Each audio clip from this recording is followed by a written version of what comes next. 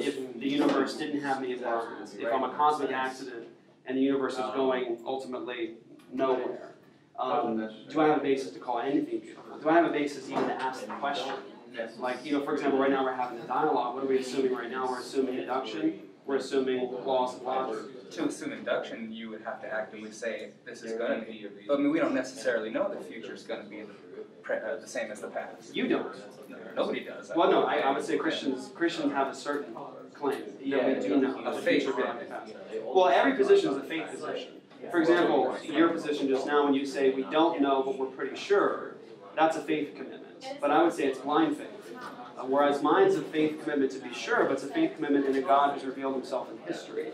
And so I have certain knowledge of God. So you see what I'm saying? Both are faith positions. But one is a blind faith commitment, and one is a faith in evidence and the testimony of the ultimate standard and ultimate authority of God. You also said laws of logic are universal. Yeah. And that is part of God. Yeah. And so we're told these laws of logic are the same everywhere. Laws of logic are universal. How do we know that? Other than God.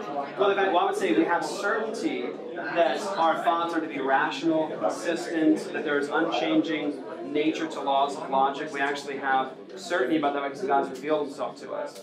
But I would say if we contrast it, I would say an unbelieving worldview, an atheistic worldview, we don't have any basis to depend upon them at all. So, for example, if you were to say to me just now, without God, okay, so let's start without him. Say we're not going to begin our thinking with him, we're going to deny his existence. If you were to say, well, Jeff, laws of logic aren't universal. And then I said to you, okay, so they are. And you said, no, they're not. And I said, okay, so they are. You see, I would be contradicting you right there, and you wouldn't be comfortable with it. Why? Because you would be depending upon the universal nature of But universal applies everywhere. So our experience only covers here. How can we say that it would be the same in other places?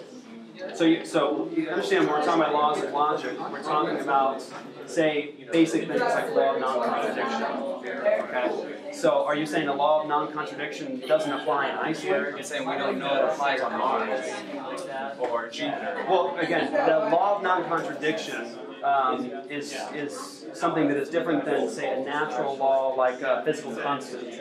A law of non-contradiction is immaterial, and that it is conceptual in nature.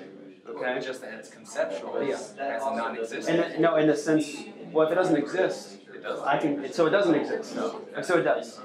So it does. But it doesn't. We couldn't know that without going. So we could know.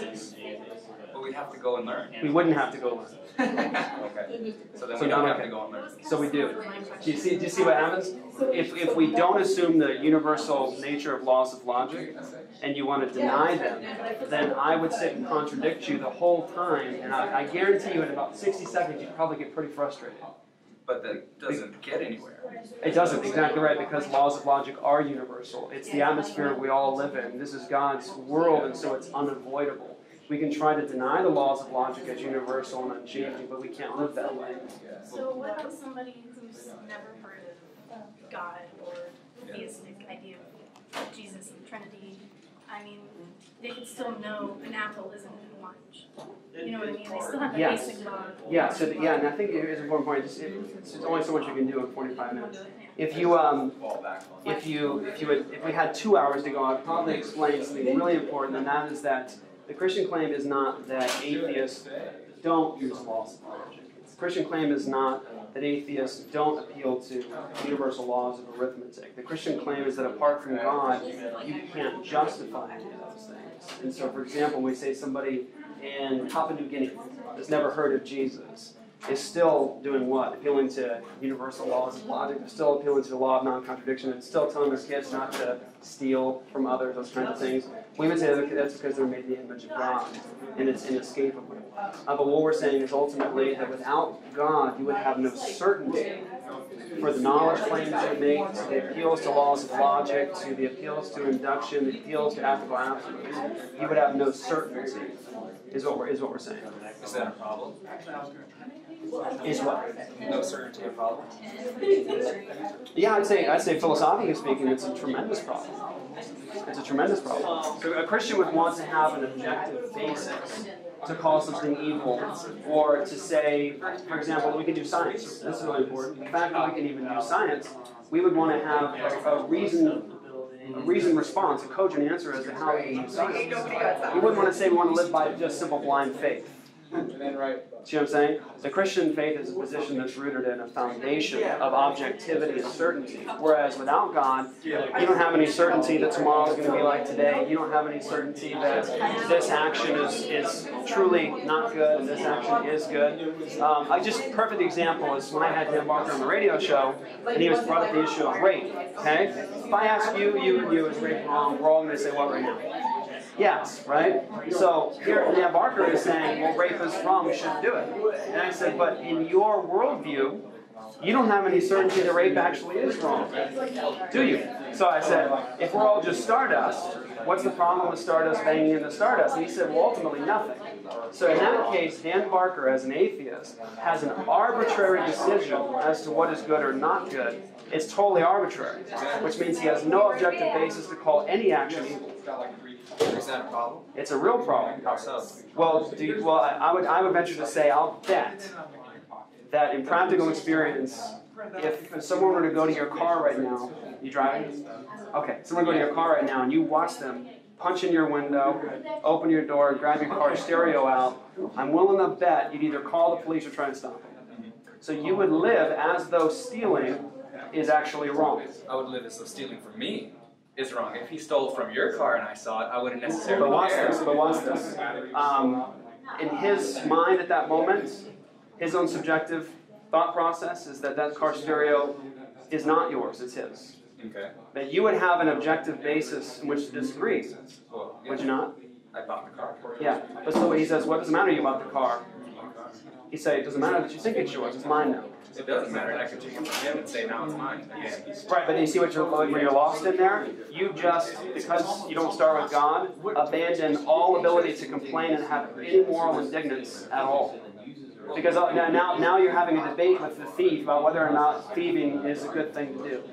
Whereas as a Christian, I could say there's an objective basis. It's not just my opinion. Stealing violates the very character of God. Stealing is immoral objectively.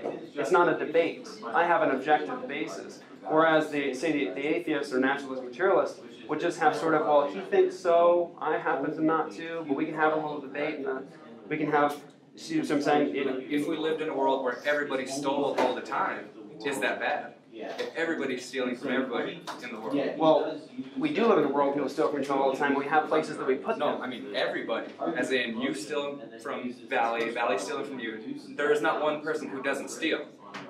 In that world, is it still bad to steal? Well, we don't live in that world, and if we did, and it was created by God, I would say the absolute standard to which to appeal to would be God's own character. Love does no harm to its neighbor. God is love. And so if I were to say to you, I'm not going to steal from you. Why? Because you're an image bearer of God, so am I. God is love. Love does no harm to its neighbor. God has told us with certainty, you shall not steal. I have an absolute basis for stealing as immoral and to condemn it and to punish it for justice. But if you abandon God, you have no basis to call anything wrong, and you have no basis for justice.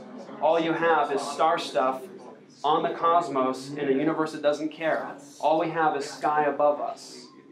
So the rapist, the child molester, the thief, and the murderer have just as much a valid opinion as anybody else about their activities, because they have no certainty, no basis for what is good or what is evil without God.